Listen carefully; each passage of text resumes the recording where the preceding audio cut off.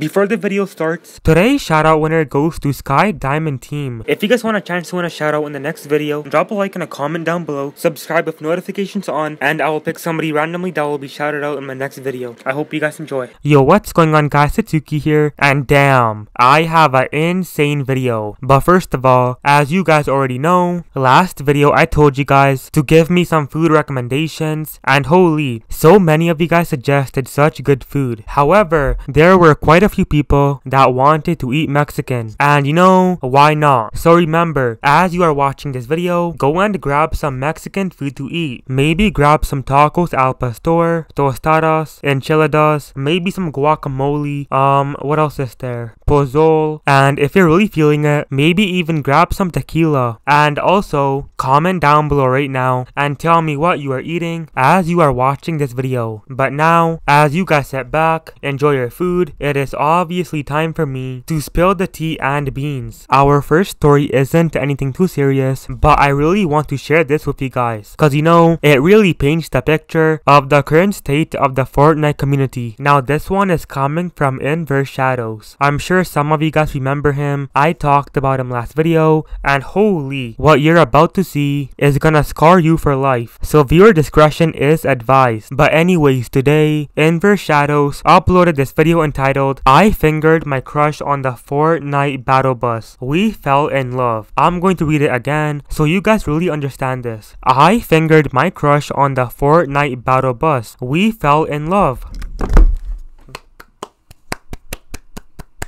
Insane stuff, man. And this video title alone did cause some controversy on Twitter. LG Plu posted the screenshot and this tweet blew up. Flood said on Twitter, imagine seeing your clan leader post this. Sudex, who is the editor for Nova, tweeted out saying, thank God I stopped editing for Shadows. But I'm just saying guys, this is the peak of the Fortnite scene. We are only going downhill from here. So enjoy every single moment, you know. Our next story is very cool. A few hours ago, Evade announced 2 out of the 5 Evade Academy RC winners. And drumroll please, Spayde and Tweaks have won the RC. I know for a fact, many people wanted to see Tweaks win. They are both great individuals and they both deserve it. So now, from this picture, only 3 out of the 8 have a chance at joining Evade. So drop a comment below and tell me who do you want to see join. We still have Metro Boomer, Knives, Frosty J, Paralyzed, Cook, Key Wayne,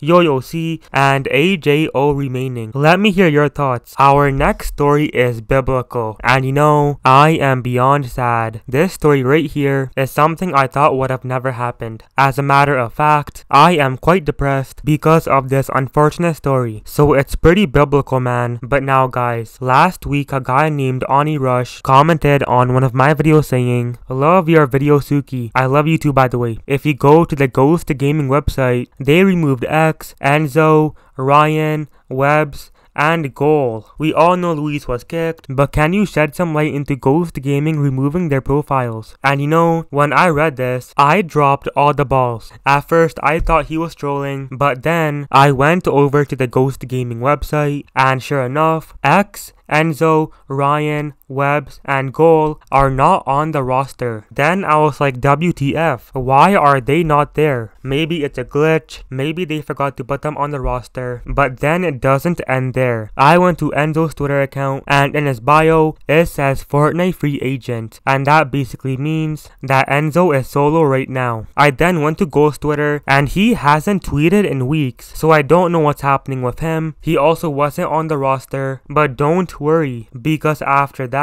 I went to Web's Twitter and I saw this tweet, looking for a new organization to grow with, call family and be successful with, resume available on request, former player for Ghost Gaming. That is the key part. Business email in bio, DMs are also open, 200 hours streamed monthly, very hard work ethic, I just want to be a superstar. So now it is confirmed, Webs is no longer in Ghost Gaming. And then Ryan said this on Twitter. Ryan Rex to Ghost Ryan to Not Reezy to Ryan Rex. So obviously, Ryan is also no longer in Ghost Gaming, but that ain't even the bad part, guys, because a couple days ago, our boy Ghost X said this on Twitter. For those who don't already know, I split ways with Ghost Gaming on good terms. Thankful for how they treated me for the time I was there, hoping for big things in the future. Can't wait to see what's next. I love you all. And you know, when I read that, my heart dropped, because as all of you know, I literally only talk about Ghost X on my channel, so like you know, it's a very sad day for me. And basically, long story short, X, Enzo, Ryan, Webs, and Ghoul are no longer in Ghost Gaming. You heard it here first. And now the question lies, did they all get kicked, or did they leave on their own? And I'ma be honest, I am 90% sure that they all got kicked, because if you guys don't know, all 5 of these guys were contracted with Ghost Gaming. And for those who don't know how a contract works, when you sign a contract with an organization for let's say 2 years, you can't just leave whenever you want. We all know what happened with the Tfue situation when he was leaving FaZe while he was still signed to FaZe, and you know, FaZe Clan is now suing Tfue. But anyways, that's old news. It is so hard to get out of it, and I am sure Ghost Gaming wouldn't just let 5 members leave the organization in a snap of a finger, especially if they are contracted. So that is why I believe X, Enzo, Ryan, Webs, and Ghoul got dropped from Ghost Gaming. And you know what's sad, man? I am gonna miss saying Ghost X in my videos. I also saw this on Twitter a few weeks ago. X tweeted out saying, I want my Twitter back. Then a guy named Sneaky added Ghost Gaming. Then somebody named Pods replied to Sneaky by saying, he barely even represents Ghost, lol. I doubt they'll do anything to help him here. He probably only has it in his name right now because he wants his old Twitter back. And Pods is basically saying that X never really represented Ghost anyways, and after his Twitter got suspended, he started repping Ghost in the hopes of they could help him get his Twitter back. But I don't know if that's true or not, so take that as a grain of salt. And also, there were so many people saying that X has joined FaZe. It was insane. So many people were saying FaZe X. Like honestly, imagine FaZe X. Now that would be biblical. So you know, drop a comment below and let me know what team you think X has or might join in the future. And also, I hope Enzo,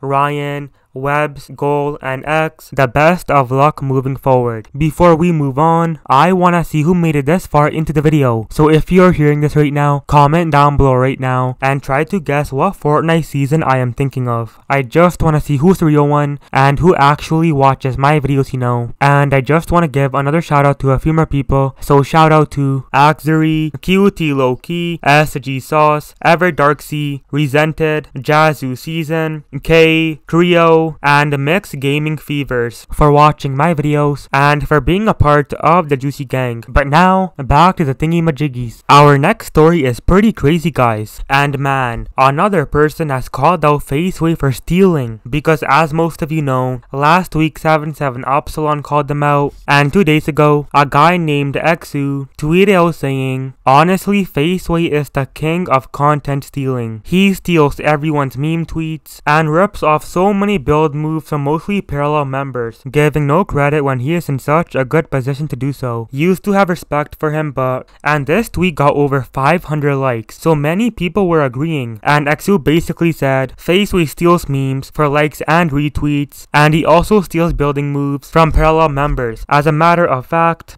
Tweaks also agrees. He replied to Xu by saying, FaZe Sway's entire career is built off of retakes Beats and Cnnr made, not so much stealing content, but Parallel. See what I did there? Then Xu replies to Tweaks by saying, not a huge deal, but he's faced a backlash for stealing memes, and text posts have already been done well on Twitter, and posting them as his own rather than retweeting and stuff. Not a huge deal, but a good indicator of his personality. So damn, man. And of course, since allegedly FaZe Sway is stealing from Parallel members, the leader of Parallel, Diana, even retweeted the tweet. Juicy stuff, right? And like I said before, it's not the end of the world that FaZe Sway is stealing a meme. However, if he's stealing build moves and not giving credit to the person who found it, such as in this case, Beats and Cnnr, that is something to talk about, you know. But let me know what you think of this whole situation. Hashtag FaZe Sway stop stealing. Everybody say it. Our last story is huge. This one is coming from Tfue and Cloakzy, and holy, this one is gonna go down in the books. Basically, Tfue is no longer duoing with Cloakzy. In summary, Tfue turned down 140 grand, so he he can practice with Cloakzy, but without him knowing, Cloakzy went behind Tfue's back and took the offer. Xaloty posted an article, and it goes on to say, Tfue explains why he no longer Fs with Cloakzy after losing out on 140 grand. When asked about it during a stream, Tfue said his decision stemmed from Cloakzy and 72 hours, apparently costing him a lot of money with their decision to do promotional streams for Madden 20. Tfue revealed that he declined to do a stream when EA Sports approached him, turning down 140 grand so that they could play in the Trios tournament, but then found out later that the other two players had accepted their own deals without letting him know. And this is what Tfue said on his stream about this whole situation. You know what I'm saying?